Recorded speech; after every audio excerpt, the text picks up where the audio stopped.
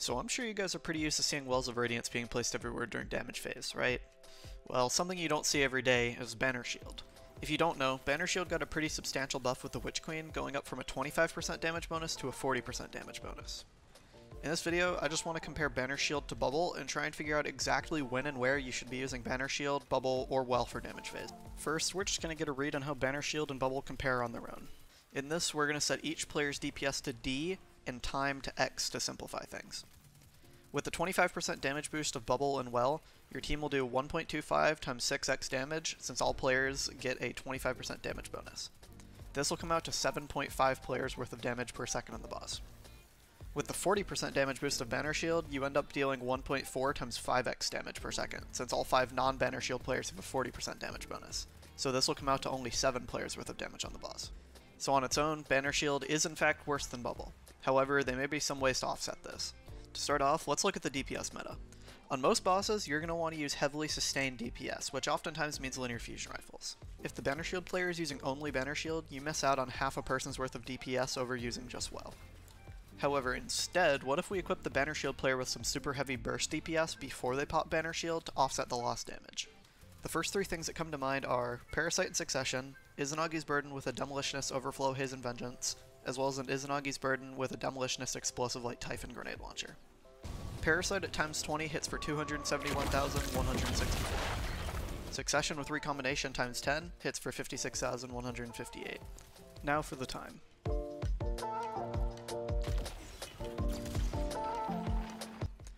Overall, this combo takes 1 second and 6 frames, or 1.1 seconds. So this brings our total for the combo up to 327,322. Next, we're going to move to Izzy plus Rocket. Izzy hits for 100,736. Hezen Vengeance hits for 93,036. Now for the time.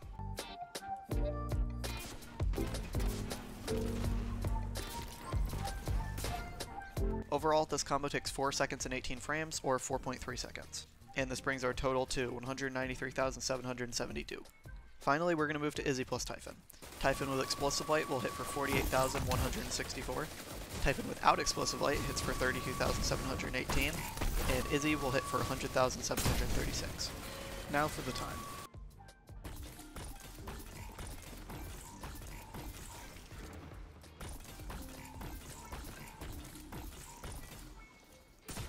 Overall, this combo takes 9 seconds and 3 frames, or 9.05 seconds, which is way more than the other two.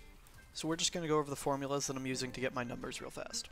For our variables, D will equal the average DPS per player, and T will equal the time that it takes to execute each burst damage combo. For bubble damage, we just multiply the total team DPS times time, and then multiply by 1.25. So this comes out to 1.25 times 6dx. For our Banner Shield damage, it comes out to the Sentinel burst damage, plus the Banner Shield buffed section of team damage, and plus the unbuffed section of team damage. This brings our final equation for Banner Shield to the Sentinel's burst damage, plus 1.4 times 5d, times x minus t, and then all of that plus 5tt. So now, in order to determine which combo outputs the most damage, we're going to use graphs. We're just going to assume that everybody on the team is using a firing line linear fusion rifle, with only the damage buff provided by Bubble or Banner Shield. But I'll leave the per player DPS variable open for change in the Desmos link if you want to mess with it. And as you can see, the results for Banner Shield are less than amazing. Unless you've only got an 8-second damage phase, the best combo, being the one with Parasite, isn't really going anywhere. So this got me to thinking. Burst damage isn't really going to work, since the extra damage that you would have dealt is going to outweigh the bursts fairly quickly because you have Banner Shield up for a really long time. So what if we picked a gun with terrible ammo economy but really high total damage, or even a gun that can damage while we use Banner Shield? The first 2 things that come to mind are Sleeper and Anarchy. So let's just go ahead and test these 2 new sustain combos. Sleeper is going to hit for 84,964 per shot. It takes 18 seconds plus 40 frames, or 18.6 seconds to fire 12 shots. So this brings the DPS to 106,205. Anarchy ticks for 4,263 per tick and applies 20 ticks over 10 seconds and 23 frames. So this brings our DPS to just 8,198, so long story short, I'm not even going to graph Anarchy, it isn't going to work. For our new equation for Sleeper, it'll end up being the total damage of Sleeper over 12 shots, plus the increased team damage from Banner Shield for x minus 18.6 seconds, plus the non-Banner Shielded team damage over the time that you were using Sleeper. Overall, this comes out to 1,975,413 plus 7d times x minus 18.6, all of that plus 116.25 times d. And if you look at the graph, well, what do you know? This combo is actually stronger than purely just well, at least up to a 25-second damage phase. So the takeaways aren't exactly great for this, but it's something to keep in mind. If you're a Titan doing a damage phase that's somewhere between 18 and 25 seconds, Banner Shield plus Sleeper is in fact a stronger DPS combo than just a linear plus bubble, at least provided if you have a well to be placed first. Although these margins seem pretty tight, it does give us some insight into what to watch out for in the future. If ever we get a new weapon with some really high total damage but terrible ammo economy, it'll work perfectly with Banner Shield.